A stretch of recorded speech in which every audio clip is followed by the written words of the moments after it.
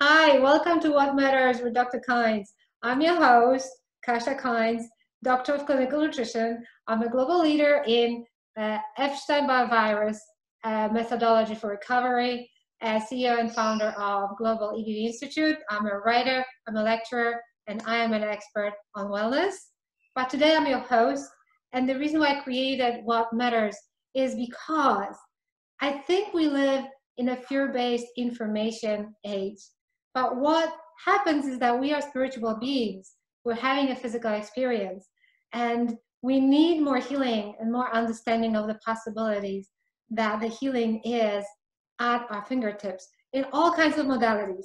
So in my life, I've been very fortunate to meet amazing light workers. Light workers to me are people that are facilitating the healing, teaching us about the gifts of it, and bringing us hope to make our planet a better place. And boy, do we need that. Do we need that sparkle? Do we need that love? So I feel responsible to bring these amazing people to us and share their wisdom, what they want to tell us, tell us about the love, the possibility of healing, and how we can make this planet better for us, our children, and our animals. And today is very special. Today, my guest is Lynn Shuster, a very dear friend of mine. We go way back when, and she is actually the inspiration behind What Matters with Dr. Kynes. Because of her, I kept thinking, how can we bring these amazing people like her to our communities so they can speak and they can share, and we can all get a little bit of that love and healing, the possibility of it as well. So let me welcome Lynn Schuster. Hello, Lynn. Hi, Kasha. It's so great to be here. This is so exciting. My pleasure. I am totally tickled to death. So let me read you guys a little bio of where Lynn is coming from. Lynn Schuster is a leading animal communication expert and teacher. She's the founder and CEO of Animal Spirit Talker. We call her Animal Spirit Talker. As a telepathic animal communicator, Lynn has the ability to hear what the animals have to say, and she's able to help strengthen the bond and the bond relationships between animals and their human families. Through meditative process, she hears and senses what the animals have to say. She helps people to connect with the animals, encouraging love and healing for both the animals and their human families. But actually, I have a little bit more to say, because she's also an artist. She's a Reiki master, and she teaches people, and I want to take her class, how to communicate with animals better. And I try different things that she teaches me here and there, but I want to take her class. She's a visionary and a mediator. She inspires people to see, feel, and believe that they can indeed communicate with their animals, guides, and even angels. She's passionate about helping all species, both animal and human, to transform themselves or their situations into what they dream they could be. There's a lot I can tell you about Lynn. I love what she says when she says she's championing for the animals. Mm-hmm. The animals have a lot to tell us, and I've been her student too. Our animals are here to remind us that we can love unconditionally. We are here together to help each other heal the fear that is blocking us from realizing our true selves. Let me see, I got lost here. Yes, through the animals, we can find our spirits and our passion. We can release the fear that is blocking us from going within and looking deeper. Through our relationships with our animals, we are able to open our hearts and feel the love of the divine, transmuting all that no longer serves us and the highest good of all. She's the most compassionate lady that I know. I love her dearly, and I am proud to call myself her friend. So welcome, welcome, welcome, Lynn. Finally, we get you here. Thank you. Thank you for inspiring me. So we're having our tea. What you drinking? So I've got my ginger and lemon. I use the fresh ginger and infuse that in my water, and then squeeze some fresh lemon juice in there. And sometimes I treat myself to a little honey. Little honey, great for immune boosting. Exactly. That sounds delicious. I have my favorite Earl Grey, fair trade, loose tea with a squirt of lemon. So that's my little prick me up. I love that. So we're recording it in early May, 2020, when we are still in quarantine. So maybe we should touch upon this and what challenges you see when you're working with animals right now and their human companions. Right, yeah. Stories we share a lot, but yeah, let's maybe make it a little relevant for where we are as we're recording it. Okay, very good. I've been actually doing a lot of Reiki with the animals and with the humans. A lot of Reiki sessions just to relax, bring everybody into a relaxed state. A lot of the animals are the domestic animals, because I've been also talking to the wild animals. They keep showing up in my yard or on walks or in my sessions with other humans and animals. So I've been extra busy talking to all kinds of animals that are showing up.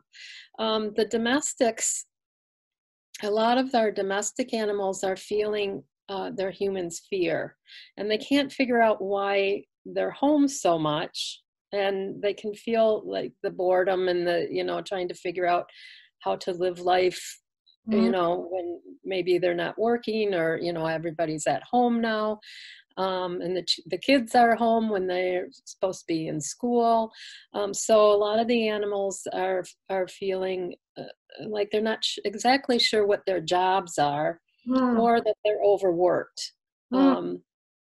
Very interesting. Some are taking on, some of the animals are actually taking on health issues, which I'm trying to let them know they don't have to take on their humans' health issues. So some of them are more lethargic, or there's actually been a few of the animals, a few more deaths of animals that the vets don't know exactly what the reasoning is. They don't have, you know, a diagnosis for why they're sick, or you know, what's happening.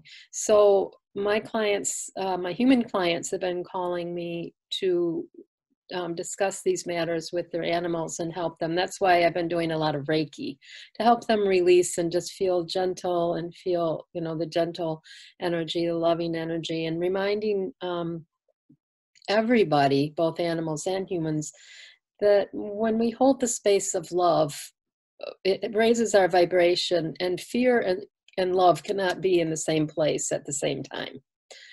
So I've been also sharing a lot of a love meditation with my humans that they can do with their animals, about bringing in love. And if we have time later on at the end, I can do that with everybody. Thank you for the offer. I love how you call us animal companions and human companions. I really hate the word pets. I really do, because it takes the individuality and the human aspect, like the being aspect of it.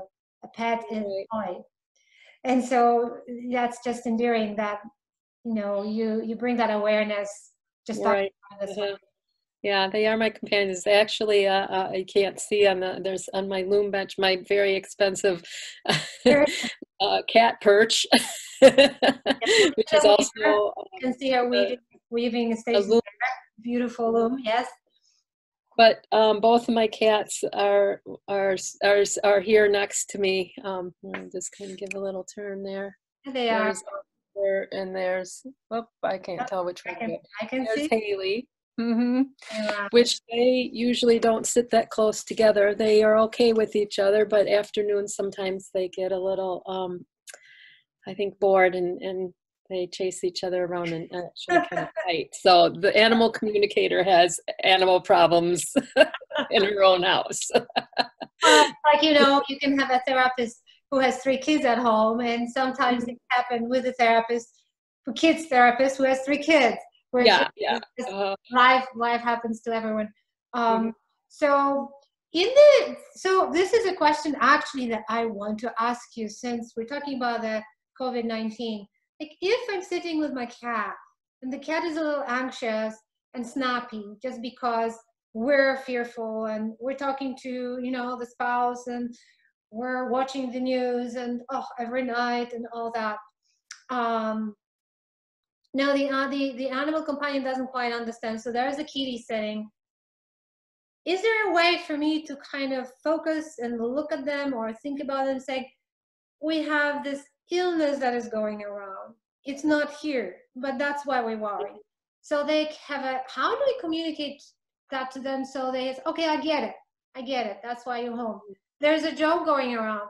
The dogs think that you quit your job to finally be home and play with them. And the cats think Mm-hmm. they always knew you were a loser. You lost your job. Yeah. I've seen that. I've seen that. Well, I asked my cats right away, you don't think I'm a loser, right?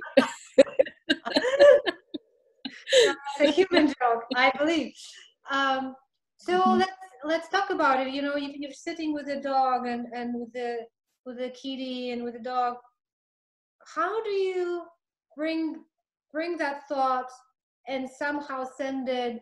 And how do you know that they heard it? Because that's the most difficult thing for people to understand. And sometimes you tell me, yes, you told Charlie, this is our kitty, and he heard you. Yeah, he got the message. But I thought it was in my head because it was so subtle, I wasn't sure. So it's like a very different realm and people don't know it. That's why I'm so excited to share your wisdom here. What do we do right now with this COVID to kind of make them a little bit more at ease so they have a frame? It's like, oh, I get it. I understand what you're saying. So the best thing that we can do is feel at peace ourselves and feel love. And the easiest way for me to bring myself into that peaceful place, because I'm just like everybody else, kind of, well, when we have fear, that's the first thing we do is we go, and we hold our breaths. Yes. So when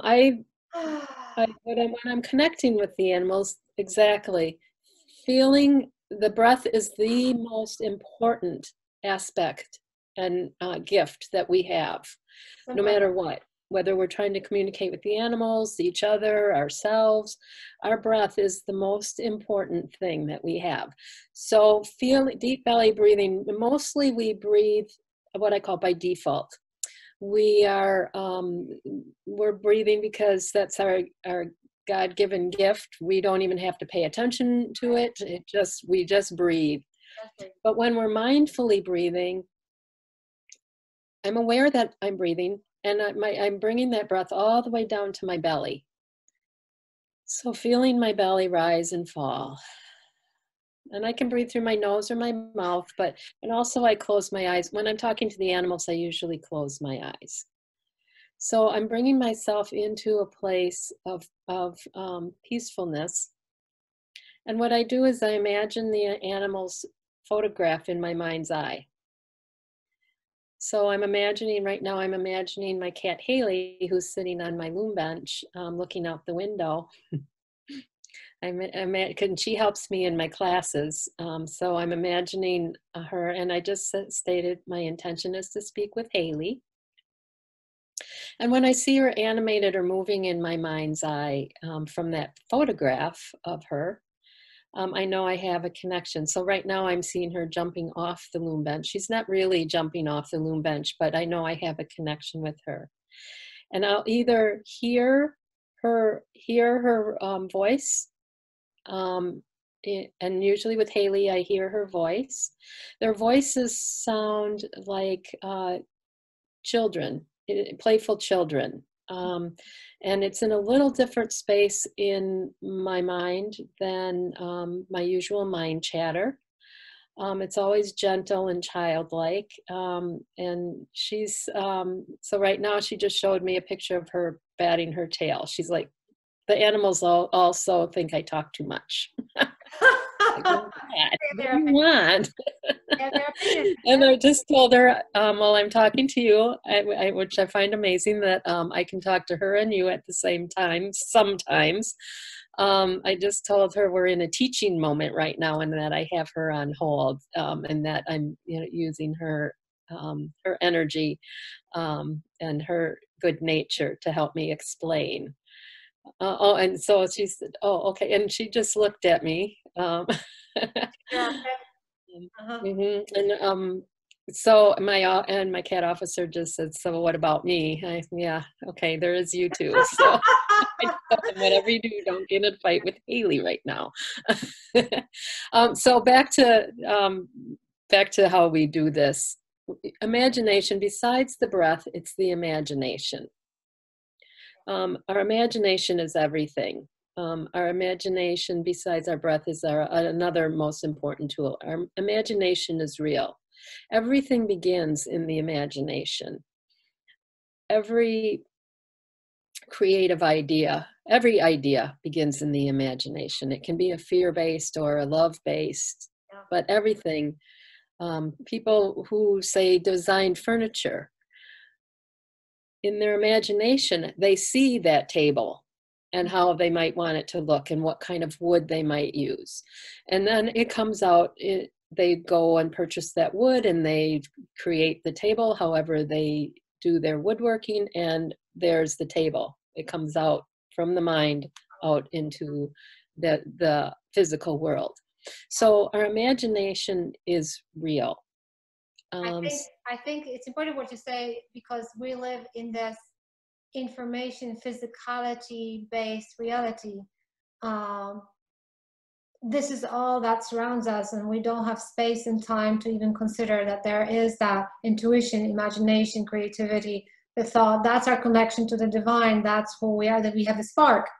And I think the animals have that reconnection to us if we let them. And what people don't know, that I will share if you don't mind, is when we've consulted with Lynn so many times, we always come back to the Lynn whenever we move, whenever, Charlie has to go to the vet and so on and so forth. So they know what's happening, that they're not anxious.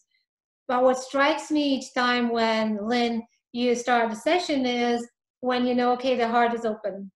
The opening of the heart is okay, the connection is established. That's how you do it. So the heart is all connected. That's the beauty of it.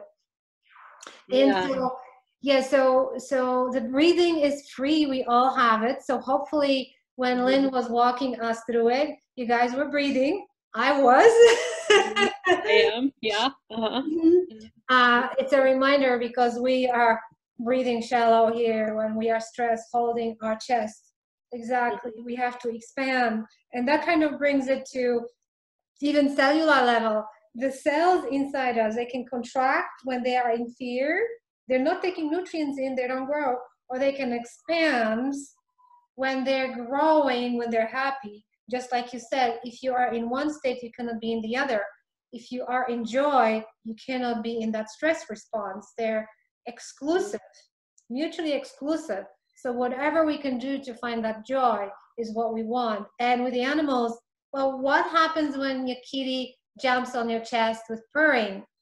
That's where the heart can open. You can let go, take a deep breath, connect, and get into that joy, because that's a magical moment right there. That's the joy. All right, so people are anxious and animals don't know why. So our responsibility is to somehow communicate that we're okay. We're just right. And when we feel that love pouring through our hearts, the animals relax, because they can feel that. We have 4 metaphysical senses. And I don't have my notes with me, so and it's okay. So I call them the clairs: clairvoyance, clairaudience, clairsentience, and the other clair that I can never remember the name of unless I have my notes in front of me. But I do know what they do. So clear seeing, clairvoyance, clear hearing, clairaudience, clear sensing or feeling is clairaudience, clairvoyance, clairsentience, clear sensing, and then clear feeling. So I can either see pictures in my mind's eye, hear their voices, feel my heart opening or feel the fear. A lot, I'll feel the animals, how they're feeling. I'll ask I see. to feel their feelings in my body. Uh-huh. So a lot of times when an animal it has fear, all of a sudden I have a hard time breathing. Ah. And I have to go back to my deep belly breathing. I can feel my heart tightening up. And so I know they have fear. And so we talk to them about the fear, and I tell them, first thing that I do with the animals is let them know who I am and why I'm there, and that everything is okay, and we're going to be right here in this moment. So that's what you can tell your animals also. We're right here in this moment. Right here in this moment. As I'm looking around and feeling in my heart in this moment, I am experiencing joy. I love talking to you, Kasha, and I feel my heart opening because my two kitties are sitting next to me. And quite honestly, they don't sit that close to each other very often, and they know that this is what we're doing. And they both stood up. They're now resting again, but they both stood up and were at attention when I was talking to them and telling about how I connect with them. And as soon as we started a different vein of the conversation, they both are relaxing and waiting to see if I need them. But there, to me, was a very physical acknowledgement that I was definitely having a conversation with them. They were both much more animated and looking. An officer who has his back to me, they both do right now, but officer turned around and he was looking at me while I was communicating. So that is so important, because I think sometimes we live side by side, our animal companions, not really fully understanding that they are actually right there with us. mm-hmm. Have a conversation. They're watching, they're listening, they're so close, they're so in tuned, because like you said, they have a job, and their job oftentimes is to, I don't know, protect you, love you, show you that love, open that heart. They have a job. They literally have a serious job, and they feel they have a job. That's why you were saying they're confused now what their job is, right? We Correct. I don't think we actually know that, most of us. We don't know that. And when you do that exercise and you have that intention and you start noticing, you may notice that he actually raised his head and turned around and looked at me. Was it in my head, or did he actually hear my thoughts? It actually is happening. I'm going to tell a story. The recent one, when Lynn and I was on the call, we're trying to have a virtuality sometimes. And so I ran with my laptop to the spare bedroom. Charlie is taking a nap. And Charlie loves Lynn. He invites her himself without, he just talks to her just because he wants to. And so I said, Charlie, look, Lynn is here. Say hello. And he's like, he's sleeping. Said, yeah, what? So he looks at the YouTube video, because I just put it right there, to say hello. He looks there, and Lynn is laughing, and he has this look on his face. It's like, oh no. And Lynn says, remember what the message was? I don't. Don't tell me I have to go to the vet again. Oh, yeah. What's going on? It's like, no. So Lynn is laughing and saying, he thinks there's something that is going to happen again. That's why we're talking. That's why we're talking, Lynn and I and Charlie. It's like, no, we're just talking today, Charlie. You're not going to know dentist. Nothing is happening. And literally when Lynn explained that, he was like, okay. You can see the body language, you can see the energy shift. It's like, oh, I was worried. Yeah, no, I know. I really do remember that conversation. Yeah, I love talking to Charlie. He's got a great sense of humor, and he's very aware, as most animals are very aware. Well, I want people to realize that there is this love affair that we haven't tapped into. That you love, you blink at your animal, you love your animal. They have a language, and they're right there, and that channel is open. If we can just understand that it's there, like you said, just the intention and the focus and the breath, they can tap right in there. I want to share another story, a plain story. So I'll start and you'll finish. We have a parrot, we have a small parrot, and we have Charlie. And so we were moving across the country. And we were literally leaving the empty house behind. Everything was already gone. It was completely empty. We were not going back, getting into the cab, going to the airport, and flying across the country with 2 animals. They've never done that. And so I was so busy cleaning up the last pieces of property as we were putting our backpacks together and walking out. I forgot to call Lynn, because we had an appointment set, so she would remind the animals that we were going to fly and walk them through it again, because they only remember 2-3 nights, right? They don't remember months and weeks. Right. So keep it in mind that you have to refresh it. And so I forgot. We just, it's hectic. We put them in the carriers, into the cab we go. And before we sit down in the cab, Charlie had peed in the carrier. He's going to be in this carrier all day on the plane. It's like, oh no, what happened? I forgot to warn him. And so I think, Lynn, you said he just lost it. He forgot. He just got stressed out. And that's what happened. But so I was so sorry. Now this is the distinction. This is the biggest difference in your life, in your experience as a human, that you will have when you understand this. I was not mad at him. I was sorry that I failed. I was sorry I forgot to talk to him. I was sorry he got upset and scared because we're in a rush and we kind of, don't talk to them because we're in our world.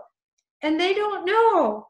And so you have much more compassion and understanding, instead of thinking he has a behavior problem and I need to euthanize him or give him away. It's a big issue, such a big issue. It's heartbreaking when I see that. So poor thing is in his, it's like, okay, we come to the airport, we sit there, we have 30 minutes, like, okay, I need to get on the call. Lynn, are you there? Yes, let's talk. So I'm sitting there at the gate talking to Lynn. Lynn was able to map out, and Lynn has a gift of explaining the animal experience in human language to us, and then relaying what we say in a way that the animals understand. It's just magical. So she was explaining there will be a lot of feet. You will sit down, you'll be under under on the floor. There will be a lot of feet going, but they will settle. And then there's going to be so much time explaining the time in their turns. So, and I remember you asking Charlie, do you think you will need to go to the bathroom? Mm-hmm. I think you can hold it. I can hold it.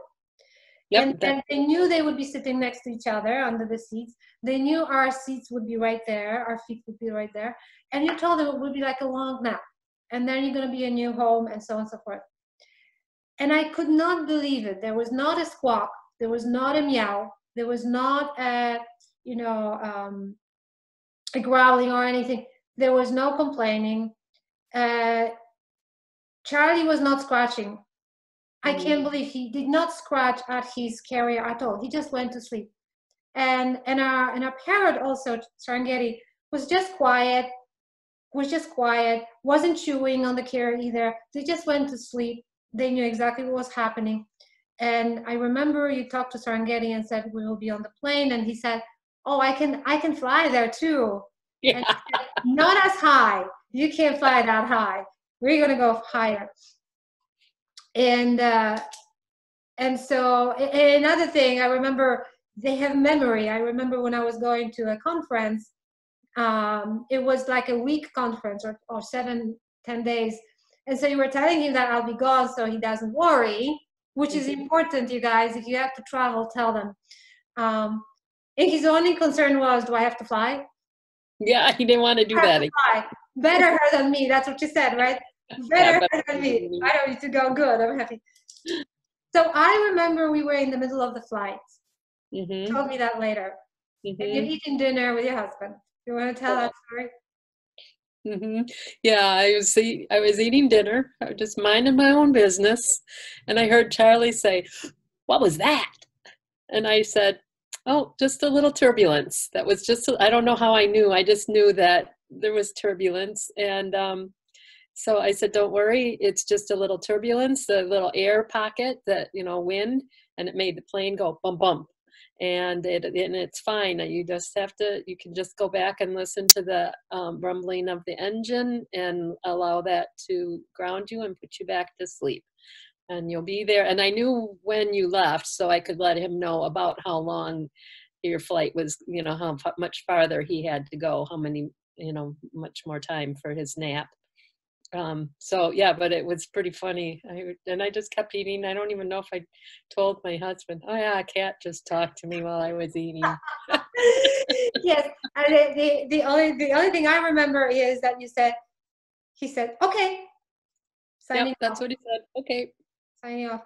And the interesting thing is, there was a little moth flying here, as I can see. I saw him. Uh-huh. I've never had a moth sit in front of me on. They're not like that. It's sitting right there in front of me with his little antennas moving. He's not flying out. He just landed there and he's been sitting there. Mm-hmm. He probably wants us to know what he thinks about what's happening in the world, because the wild animals have been coming to me and telling me what their thoughts are, that we shouldn't be afraid. And so I'd be interesting to see what Moth has to say. And I take it they show up at opportune times. So now I'll have to put Moth on my on my list of animals. I see him. He's pretty. Yeah, it looks like a little white light. He actually walked around, so he was facing me standing, and then he took off. Like, that has never happened to me. Mm-hmm. He's a little fellow. So yeah, so it's interesting because even like, I really want our listeners and viewers to understand that they are so involved in us. I remember when I was writing the book, Charlie was really always like, I was, on my laptop on bed, I had all these notes, and he would be sitting there on the left and holding his paw here and like holding it on my notes. And I didn't make anything out of it until Lynn, of course, told me, well, he said he was putting his finishing touches. He was managing this process. It was very important. The book was very important. He was very pleased and proud. It's like, how would he know, right? Well, they're right there with us. Right there. All the animals, both domestic and wild, talk to each other telepathically. The human species, we are the only ones who don't. We did when we were born. We're born to be able to do that, but we forget. And we're taught to use our words, to use a different kind of language to communicate. And so it's like a muscle that we're not using. If I'm not exercising my muscles, they don't have the strength that they do when they're all in tune. That's true. And so for me, it's like exercising this muscle every day, to really be able to, and to know from experience that I'm talking to them. So that's why you're able to teach people like me. You can have classes and teach communication, because it's just that muscle that we have to use. Right. We all have it. We all have those metaphysical senses, same as our physical senses. Most of us, we have our eyes, our ears, our nose, so hearing, seeing, smelling, tasting, touching, those are physical senses. Our metaphysical are clear seeing, clear hearing, clear feeling, clear sensing. And so we all have those. And so it's a matter of determining how do I communicate? What is my main way? So mainly I see pictures and I hear their voices. Then I'll feel their feelings. And lastly, I sense and have a sense of knowing that something is true. So I work with everybody to figure that out. How do you communicate? What language are you using? Yeah, and the gift is that when you are in that space, starting a conversation, let's say with Charlie or Serengeti, there is a peacefulness and love, and it feels like I really am in a different space. And then when you start, and there's hummingbird that is coming to say hello as well, Lovely. right there outside the window. Everybody loves you. They just want to come and take part, right? And and the way you explain the reality for both sides, you know, it's just beautiful and very healing, because you have that heart open, you have all that love. And so that's a very healing space. And I can't stress it enough, if for anyone watching us right now, if you have animal companion, I don't know what I would have done in all the complicated situations and life changes, dragging our animals into these situations without Lynn, if I didn't know she had my back. So for example, when we were flying, this was the first time for the poor parrot to be on the plane. Well, Charlie too, but parrots are so much more fragile, I would think. Yeah. And then my husband was so anxious about it. And so we were talking to Serengeti, and you were saying he agreed to be compliant, because my husband thought that they would open the cage, he would fly at the airport, and it would be a disaster, and what is going to happen, I'm going to lose him, and he's going to break his wings, and oh my gosh. So they took us to a private room. Then they opened the cage, you know, they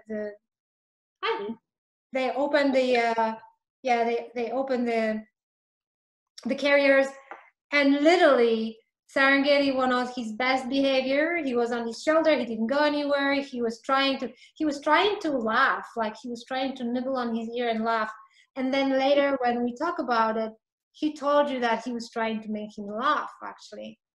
And just relax. It's okay. Relax, yes, exactly. And so we had such a peaceful transition. I mean, we were flying from Baltimore to Seattle, and then after that, we had to, you had to get the luggage and then drive, and then we slept on the floor in our new house. There was no furniture, just a blanket from a friend.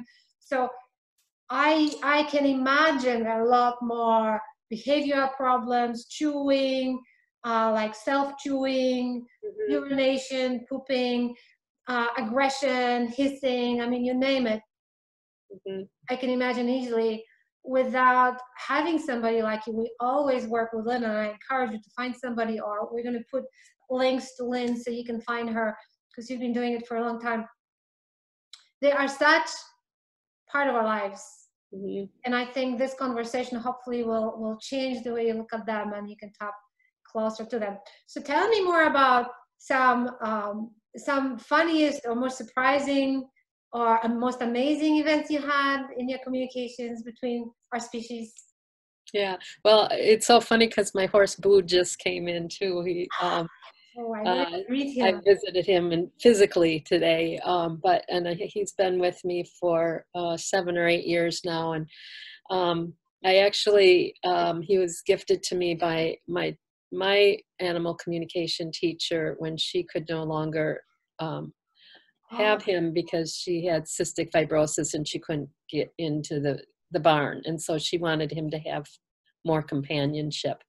But when we went to get, my sister and I went to get him, he was in southern Wisconsin, and we're in Door County, Wisconsin, so it's about a four-hour trip with the truck and the trailer, and we're driving home, and he was so good.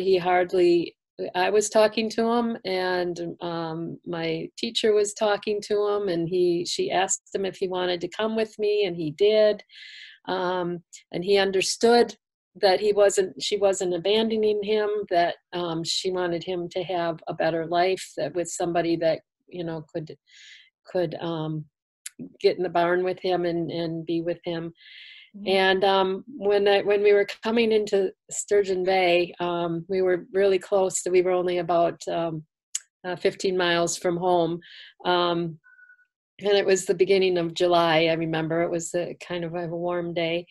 But I said to him, whenever I drive into Sturgeon Bay from going on a trip, I think, oh, good, I'm home. And he heard me say it. oh, good, we're home. And he said, and I saw him in my mind's eye looking around. I could also look in the rearview mirror and see, because I could see his head and through the little window in the trailer.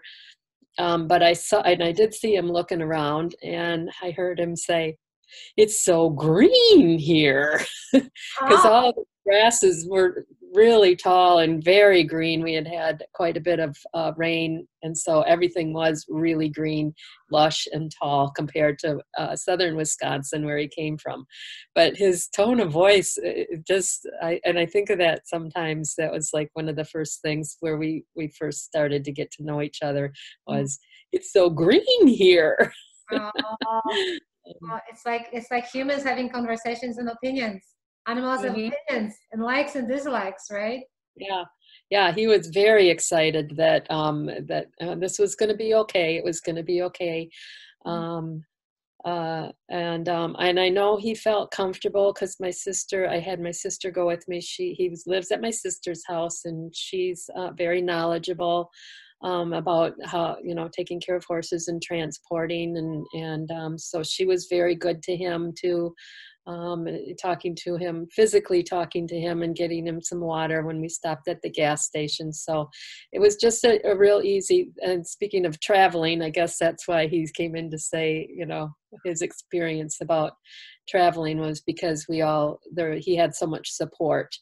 Um, and he was leaving his home and leaving his other two horses in the herd, and so that could be very traumatic. But when he said how he noticed the grass, that was just pure excitement and childlike, a real childlike sensation, and it really it eased my worry also, because he's my first horse. I've never had, before him, I liked horses and I had been around horses, but I always went home then, That's different. Yes, yes. Uh-huh. He's a Mhm. beautiful horse. He's a beautiful. I Yeah, meet him yeah, in person one day. yeah, He's a gorgeous horse. So remember, you told a story to me once about a horse that refused to go to a fair, just wouldn't Mhm. get out of the trailer. And you talked to him, and he actually was afraid he would be abandoned. But when he Yeah. explained to him that they were actually showing him off, Hmm. he got it. He effortlessly got out, and he shined, and he won a reward, or one of the two rewards. Yes.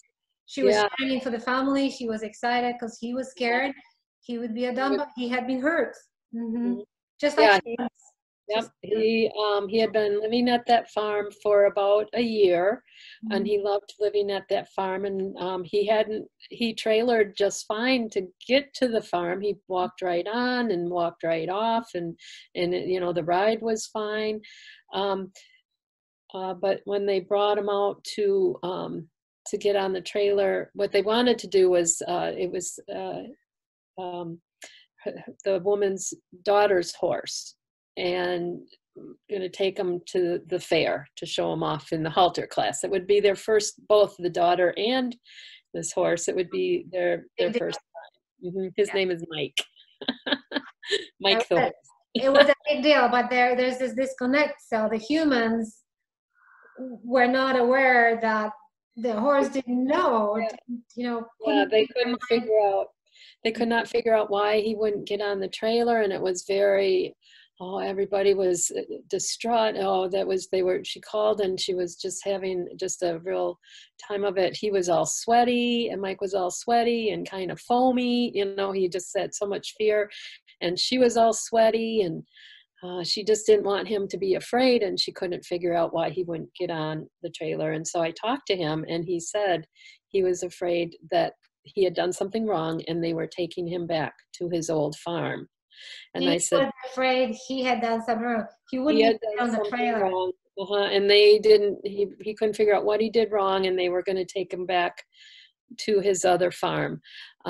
Again, he was afraid he didn't do his job, and that they were letting him go. They were firing him. And so I said, oh, no, no, to the contrary, that's not it at all. They love you so much, they want to show you off.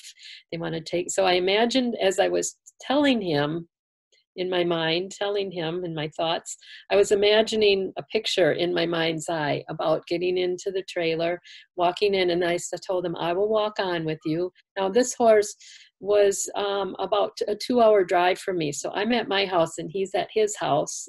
So it was all through our imagination, in my mind's eye. Telepathically. And so I imagined that I was on the trailer with him and petting him, and his lady and girl were in the truck, and they were going to be careful and drive him. And we went around, I imagined we went around the country block once, and we came home and he got off and went in his stall and had his dinner. And then we did that again. We did it a few times, so that he would know that he's getting off the trailer, he's going in his stall, and he's having his dinner. And the 4th time, we took a little bit longer trip. I had to imagine, where's the fairgrounds? I told him, I don't know exactly the trip that you're taking, but it's longer than what we've been practicing, that you're going to the fair. She's gonna, and I imagined her walking him around in the halter class. Then he's getting back on the trailer.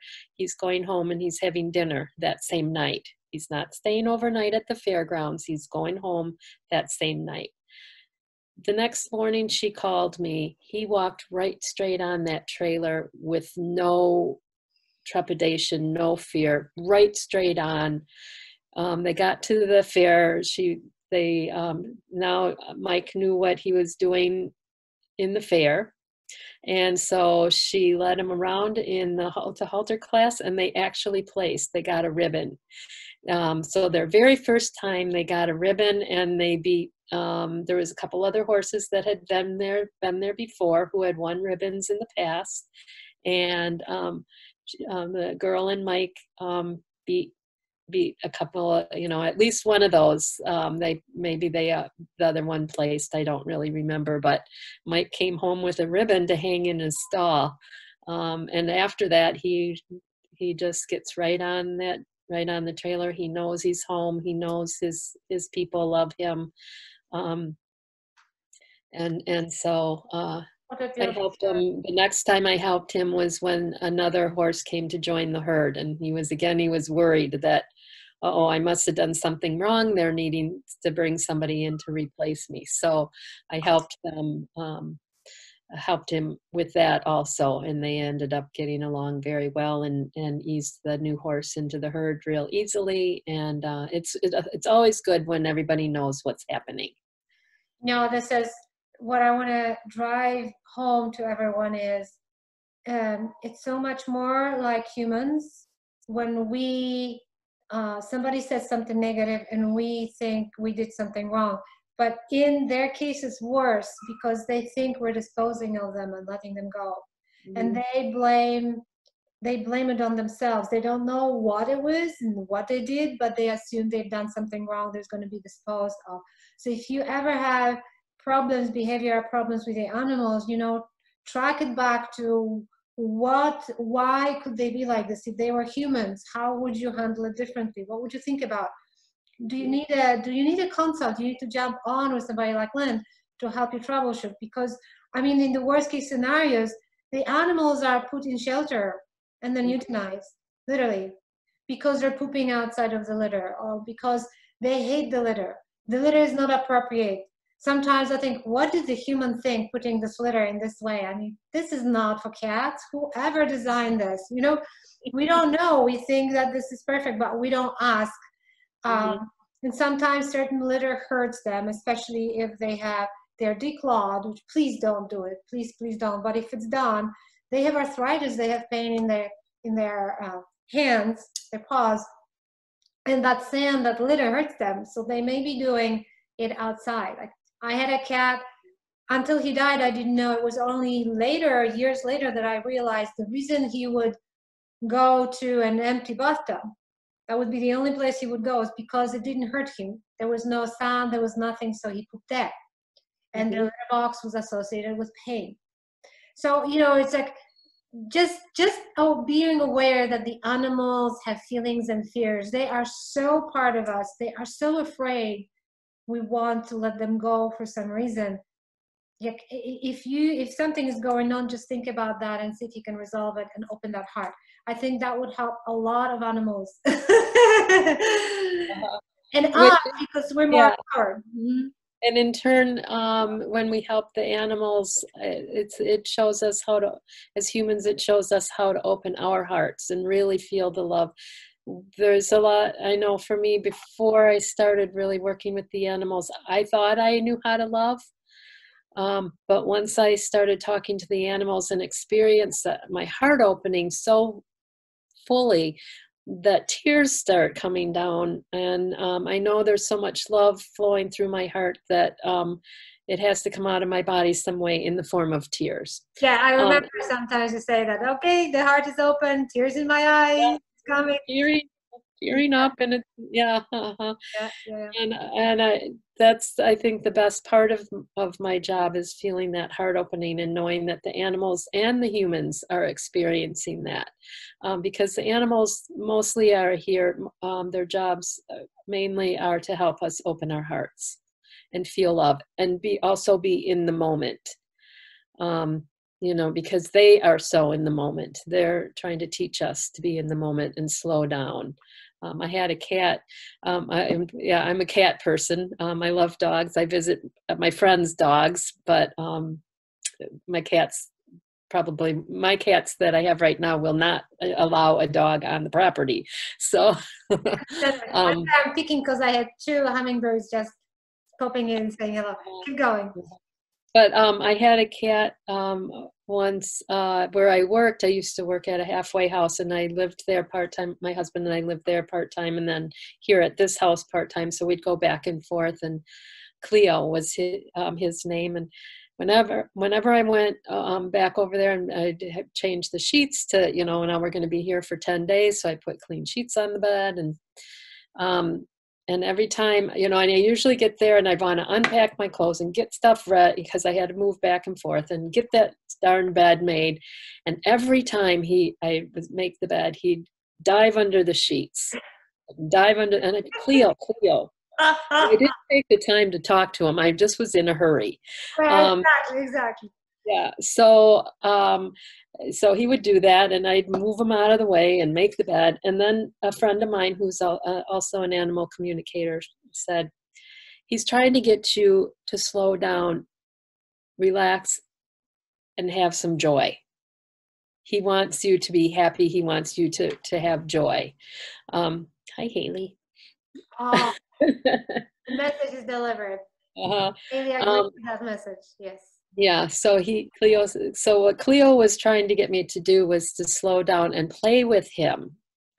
And so then after I finally after I finally knew that, he never did that again. He never jumped in the sheets, under the sheets again. And then when I wanted him to play with me, he was like, no, message delivered. Too late now. I'm just going to go be a cat. But that was a prime example of me not listening and not paying attention. Well, we're human. I knew he wanted me to play with him. I just didn't want to take the time to do it and feel that joy. By his physical activity, I knew he did.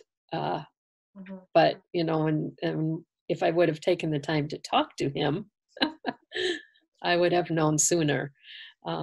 This is a good time to take the time because we are cooped in the homes and animals are anxious. So get those balls and start rolling those balls and throwing them. You were talking previously about the animals in the animal kingdom outside, not domesticated. Like the hummingbirds keep interrupting us, and it's the first day when I see two of them together. That hasn't happened. This is a new feeder, and they finally figured out that they can feed here. So we had visitors because of this call. Both of them. But what are you hearing? They're popping in. You said you go out in the garden, or the birds. I remember some birds have been talking to you. What are they saying? Well, the hummingbirds are wanting us to be joyful and flit around and just really notice. They're saying, notice this plant, notice that plant. You know, they're noticing everything that's new in the spring and what's, you know, it's springtime, so it's time to get out and really notice. And also they're talking about being very joyful, and they really want us to know, as we do go out, when we do go to the grocery store, whatever the things are that we need to do, to make sure that they're asking us to smile with our eyes. If we're wearing our masks, you can't see our smiles. So they're asking us to smile with our eyes and really go out of our way to say hello to each other. The majority of us are not sick. You know, there's a few that are, and unfortunately that's happening, but the majority of us are not sick, and the reason that we're staying in is to keep it that way. But we can still be joyful with each other. They're asking us to lift our hearts and be joyful. And so when we do our 6 feet, you know, of distance, to say hello, maybe when we wouldn't normally, make eye contact with each other, and acknowledge that we're passing by somebody, but to smile with our eyes. We feel that way. We don't feel so. They're saying that way we don't feel so secluded and alone. That, you know, we are really, you know, they're talking a lot of the commercials on TV and such are saying, you know, we're in this together, and that's one way that we really can feel that we are truly in this together. We aren't alone. So and that's what the hummingbirds are joyfully telling us, to remind us that we are joyful beings. It's okay to let go of fear. To be in the moment and notice what is popping up, notice what's coming in for us, not just the new plants, you know, the spring plants and flowers, but noticing what else is popping up for us. What are the gifts? There's many gifts, and that is being in the moment. And what are the gifts? What are the gifts? You are a gift, my dear. Please tell them to thank them for the message. They are heard. I remember when we were moving from one place to another, of course we talked to Lynn, of course, you know, animals knew what was happening, but my husband had fed the squirrels there and the hummingbirds, and she was very passionate about having the seeds and squirrels. Everyone was fed, and so we were leaving. There was just me and the hummingbirds, and we had that conversation with Lynn. We need to say goodbye to them.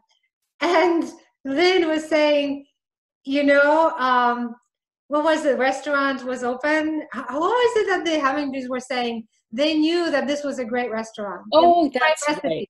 Whatever the restaurant was the feeder that my husband was always there for them.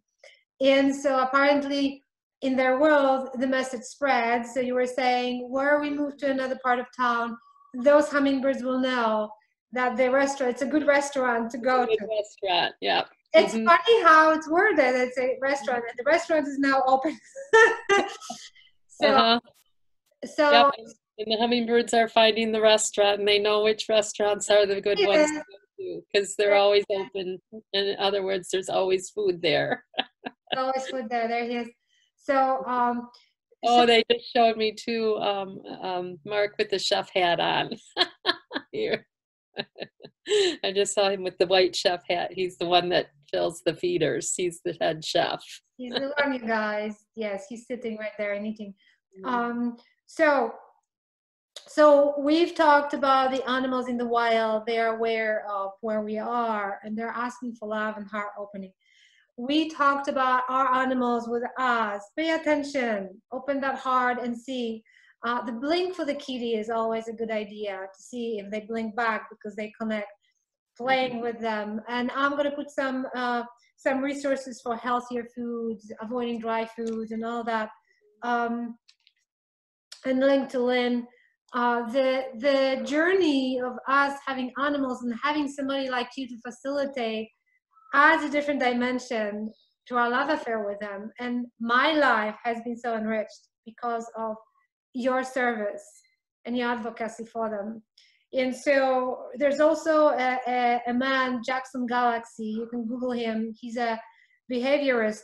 He has a couple of books also on catification. So you can make your home a happy place for the cats. And I actually reached out to his team because in my dream of dream, I see you and Jackson connecting together one day. You both have this amazing light work that you're doing for cats in particular. But the bottom line is, thank you for inspiring me to create this. What matters? They matter. We matter to them more than we think. Your advocacy matters a whole lot to a big world out there. So I just wish that your advocacy blooms, that a lot of us learn, and that we can be better for it and better stewards of our animals. Thank you for coming, my dear. I love you. I love you too.